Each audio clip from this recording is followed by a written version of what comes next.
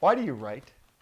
Because I love it, and there should be no other reason. It's a creative act that is extraordinarily difficult most times, but when you finally have done something that you enjoy, and you've worked to the point where you've created something that you feel has merit, and then other people, really dig and enjoy, it's a wonderfully fulfilling thing. It's the same reason I started playing guitar when I was 11 years old. It's as an act, it's difficult, but it's tremendously rewarding. It's fun to play around with language.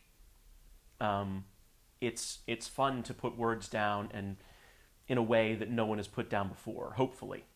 And it's also a way to learn. It's a way to be intellectually curious writing nonfiction.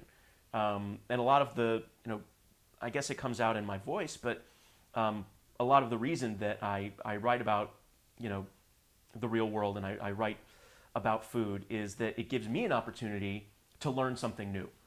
And I guess ultimately what it comes down to is I'm a performer. I'm a storyteller. I'm a ham. I like to be on stage. And writing is a way to be on stage without being on stage.